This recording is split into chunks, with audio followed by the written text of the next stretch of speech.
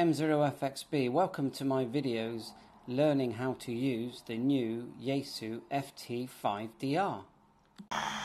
M0FXB, just showing you the ID-52, the ICOM 52, side by side with the new YAESU FT5. The funny thing is that the 52 isn't out yet, but not outside Japan anyway. So you've got some stations coming through there on D-Star. The key difference is, let's get this display. It's a bit bright. Display brightness. Turn it down a bit. There you go. The key difference is, let's turn one up. There you go. The key difference is that the YAESU FT5 will receive digital on both bands and information, but you can only hear one. The ID-52, it will receive two digital at the same time. Two hotspots or a repeater, but if they're in D-Star, it will hear them both at the same time. Otherwise, the big difference that you notice straight away is the size. Yeah, it's the 52 is a much bigger radio. Let's say weight-wise, yeah, probably a bit heavier. Screen-wise, if you look at the screen size, I wouldn't say that the screen's a lot bigger, but it is bigger on the 52. With the FT5, you've got these LED lights here, one for each band.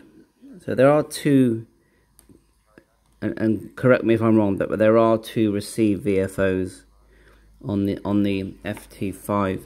I'm saying there are. I think there is on the 52. Obviously, with the 52, it's the DR system.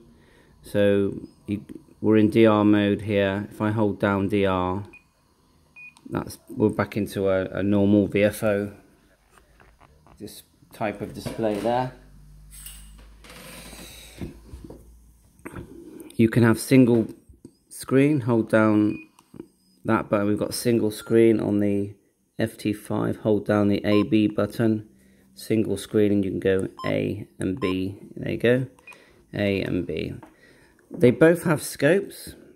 So you need to be in VFO on the FT5, and then you can go menu. Go forward till you see the word scope, and there's your scope there. On the 52 you go menu, and you've got a sort of grid menu system, and there's your scope there. Some activity. Go check that out.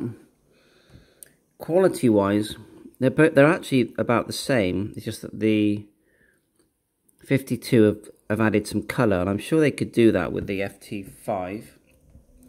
They both do good Bluetooth. They both send photographs. So you go menu on this one. So you've got to come out of scope. So we'll go like that, and we'll turn off the scope. So go menu. Sorry, I'm pushing the wrong button. Menu, down to picture. And there you are. You can send pictures via D-Star and reflectors. So let's just turn off the scope here.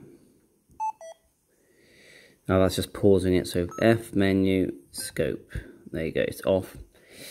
They both send photographs. You can plug in the camera microphone, or you can save the photograph to the SD card and then send it that way. But they both they both send photographs. They both have quite good GPS locks. Now, both of them look locked already. So we'll just come out of that by pushing VFO. We'll go. So we'll just get the GPS on. So we'll back out of the menu, back out of that. Quick there, and then go to GPS position. You get that position there. With the FT5, F menu, then it says DISP. You get this for tracking, and then tap it. So there's the GPS. and your position details are underneath the graphs. You back out of that. Let's go quicks again, and to see the satellites, GPS. There you go. It's very nice. To me, they're both lovely radios. You know, the size does make a difference. It's just a big set, the 52. I use it all the time. I like using it, but I tend to have it on the desk. The FT5 is more one that I would put in my pocket. So go back. The audio on both are good. They've definitely made the FT5 much more acceptable regarding audio. Now, it was okay, but if you were using a radio like an Anytone 878 and then you started using the FT5 on digital, you would just find it a bit tinny. You couldn't do anything with the bass. What they've done, they've increased the speaker to 1 watt. It's still a waterproof radio, and these are both waterproof to a certain level. Check out the specs there to make sure. What they've done, they've added this extra menu. So if you hold down F menu, go to TXRX at the top and select digital, and you've got audio pitch. And I'll say this in every video, please add this to the FT5D.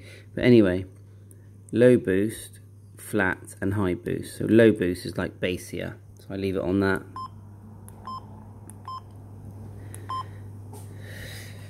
So, and the Bluetooth works as it did before, really. They both have SD cards.